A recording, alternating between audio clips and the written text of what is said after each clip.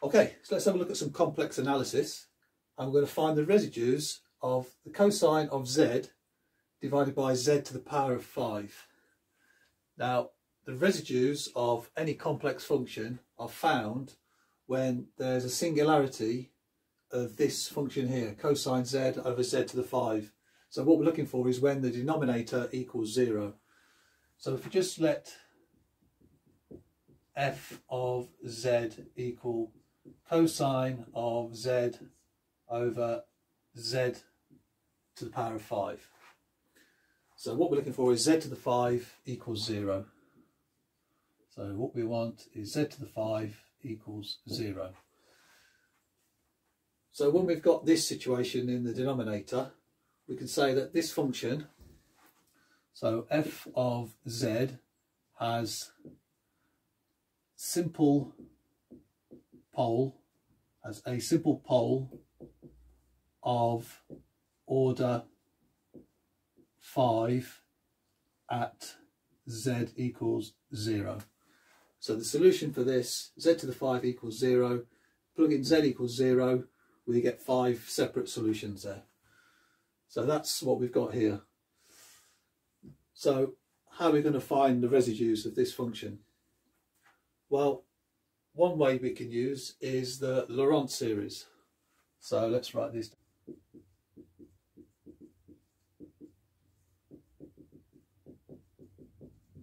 And the term in the Laurent series that we're interested in with this question here, looking for the residues, is the point at z to the minus 1 or 1 over z. That's the term in the Laurent series that we're interested in. And the Laurent series is very similar to the Taylor series. So looking at this function here, well, we know the Taylor series for cosine, and z to the 5, we can just put that into our cosine Taylor series. So as we're interested in the pole at z equals 0, the Taylor series, so let's write this down here, Taylor series at z equals 0 is just simply 1 minus z squared over 2 factorial plus z to the 4 over 4 factorial minus z to the 6 over 6 factorial, and then so on and so on. And that, we just write that down just to see that it goes on. Okay, so now what we can do is we could just divide this by z to the power of 5, and then hopefully we can find a term here. Let's see what happens. So let's write this term here. Let's just leave that as it is, and then we'll multiply it by 1 over z to the 5. So if I just write that in there, so then we just distribute this 1 over z to the 5, we end up with 1 over z to the 5, so distributing with that one. Distributing with this one, we've got z squared divided by z to the 5, and then we've got the minus sign, so we end up with a z cubed, and then the 1 will go in the numerator, and then the 2 factorial I can just bring down here. Well, 2 factorial is 2, so I can just write that in there. Okay, z to the 4, so I bring through the plus sign. Z to the 4 divided by z to the 5, well, we end up with a 1 in the numerator, and then we end up with a z in the denominator. And then 4 factorial is simply 24. So I can just write 24 here. So I'll just give us a bit more room, 24z. Okay, then one last term here.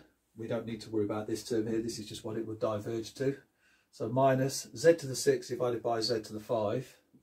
So that just gives us a z now in the numerator. And then 6 factorial is 720. Okay, so that's our Laurent series that we've got here, and we could go on and on. Okay, so the term we're interested in here is the 1 over z. Well, the 1 over z term is here. So these we're not interested in. We're just interested in this term here. So we can write this as 1 over 24 times 1 over z. So this 1 over 24 is our coefficient that we're interested in to find our residue of this function. Well, as we've got 1 over 24 as our coefficient, we can just simply write the residue of our function f at the point 0, because that's where the point here has this function has a singularity, equals 1 over 24. And that takes care of our answer.